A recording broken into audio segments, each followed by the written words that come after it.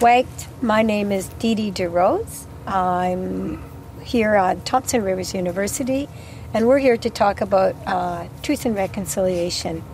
Welcome. White. I'm Ted Gottfriedson. I'm from the Kamloops. I work here at TRU as the Secwépemc Cultural Advisor. And I'm here as the Chancellor of Thompson Rivers University. So we're here today to talk about truth and reconciliation, and Ted and I have been preparing a little bit for it. We thought we would start by both sharing with our audience what the word truth means to us in terms of the truth and reconciliation. I worked for my community, the Kamloops to Secwépemc, for about 6 years. And within that time, we set about performing the work to confirm the Secwépemc. And the truth went far beyond anything we could imagine. It hit pretty hard to find those children and to finally really find and show where those children are was a momentous thing for us. And I don't mean just to Kamloops, because we all know that all of the children who went there were from different nations. They were Secwépemc, they were in Silch, they were in Secwépemc, Tsilhqot'in, they were in Secwépemc. They were various different nations. So it was a hard bit of work to do, hard number to hear. And the sad truth is that those numbers will never be complete. We'll never know the full number, the complete number. That is something that, due to circumstances of that residential school, will never be known. And my truth is similar to Ted's. My community's Escatonc, and we're in the northern part of the territory, in Secwépemc territory, and our people always talked about the death of children in the St. Joseph's Mission, and it was always a truth to us and our elders and our community. However, Canada had never really had to face the truth because we never had proof. So, as harsh as the truth was when the graves were discovered, for us as Indigenous people, it was confirmation of what we already knew. There was no reason for our people to make those stories up. We've heard throughout our lives stories about our people not coming home after going to residential school. So finally, we had the truth, and so did Canada. And that's the only way you can move forward with reconciliation is to make sure that the truth is spoken, so that we can move together forward in a healthier way. One of the terms that I've heard coined since the Truth and Reconciliation and since the graves is nothing about us without us. Yeah. Finally, we usually almost always have a place at the table. I think we still have a long ways to go. I think that Canada and the province and our municipal communities are recognizing finally that they need to include us and we need to have a seat. That process of us getting healthier as a people, that's a generational process. You know, I look at my mom, to me, to my children, to my one grandchild, and the progress that I see in terms of a healthy, happy human being. It takes time to get past the residential school, because I know that when my mom, and her story is nowhere near singular to her, but when she left the residential school, it was literally, out you go. The trauma and damage we caused, don't worry about it. You will just continue on your life best you can.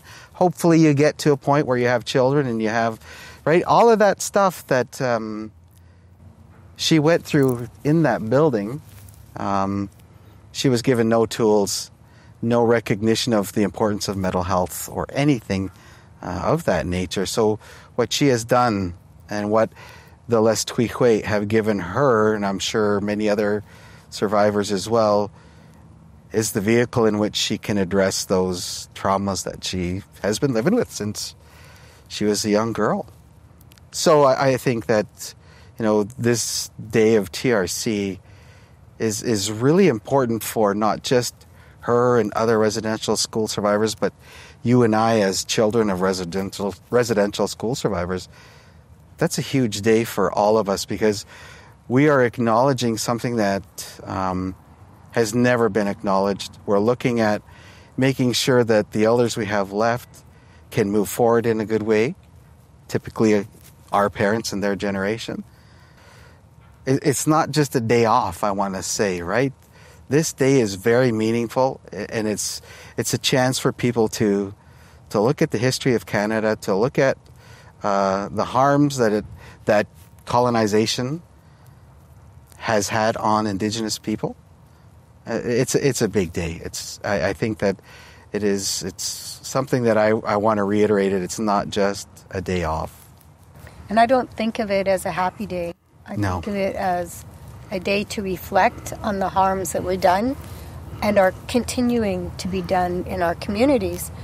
We both have people very close to us who aren't here because of the harms that have happened to them. We continue to work really hard on helping our communities as Indigenous people to be healthier. And it's one person at a time, one day at a time, because the harms are so deeply ingrained in our communities that we are reminded daily of the challenges that face us as Indigenous people, because we have a responsibility to work together to move our communities forward, and that's a huge responsibility. And that's all due to what happened to our people 3 generations ago, 4 generations ago. When my mom talks, she doesn't talk often about her experience in residential school, but when she shares the way they were treated like people, they were treated like animals.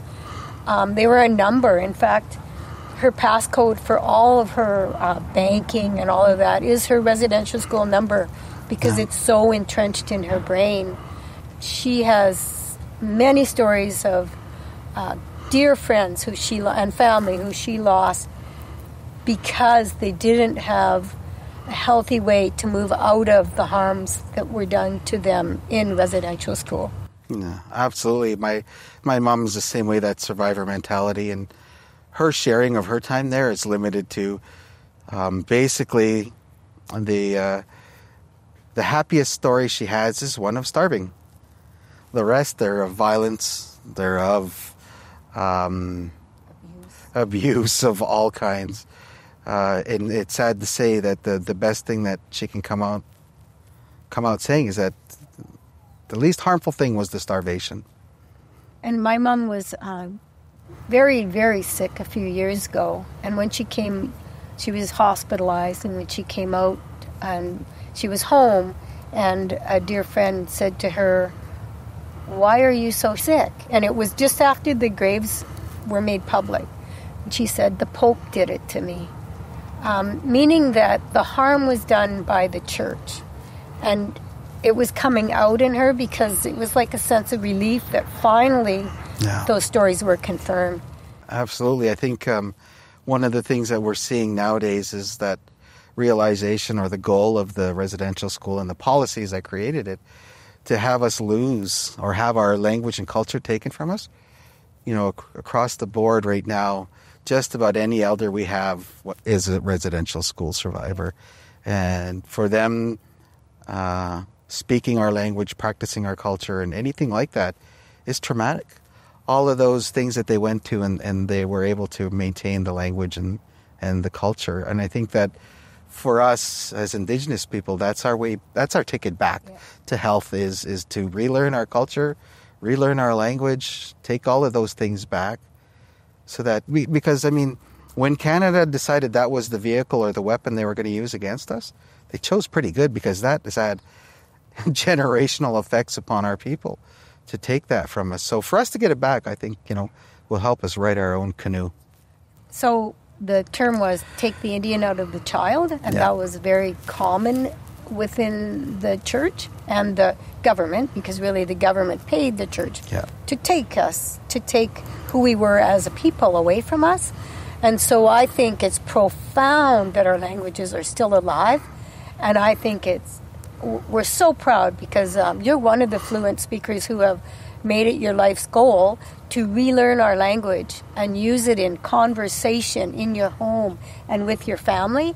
And I think that's why programs like Thompson Rivers University, the fact that you're employed here, they saw you had a skill set that would move Thompson Rivers University in a healthy direction in terms of not just truth and reconciliation for our people and making this a safe place for the community, our Indigenous people, but also making sure the community as a whole was more aware of what had happened to our people. And you could share your leadership in a good way so everybody's comfortable. Because really, two wrongs don't make a right. So saying, this happened to us, you need to accept that. It's more than that. We need to teach it, and then we need to all join together to move forward. And absolutely. Having you here and doing that important work, it speaks so loudly to the good work of Thompson Rivers University. And it's also, I'll toot your horn for you, it's also very amazing and says a lot for TRU that you are a second Secwépemc Chancellor. That is impressive. That sends the right message. That is a positive thing for us to look forward to. It's true. Yeah. And other universities across British Columbia and Canada also are recognizing that the important role of Chancellor needs to be Indigenous. In fact, the Government of Canada, our Governor General, is Indigenous. She's getting lots of criticism and lots of people who have things to say, but Canada did the right thing for a change and put the right person, a woman, in the role of Governor General. And it makes me so happy because now our kids can see, look, you too could do this, same as the role you have. You too could get a doctorate like you're getting shortly. You too can do all these great things. It's no longer those Indigenous people, they're a burden to our community. Now we're being seen as change makers, and it's an exciting time. Absolutely. Lots of work to do, but yeah, we'll get there. I agree. Yeah.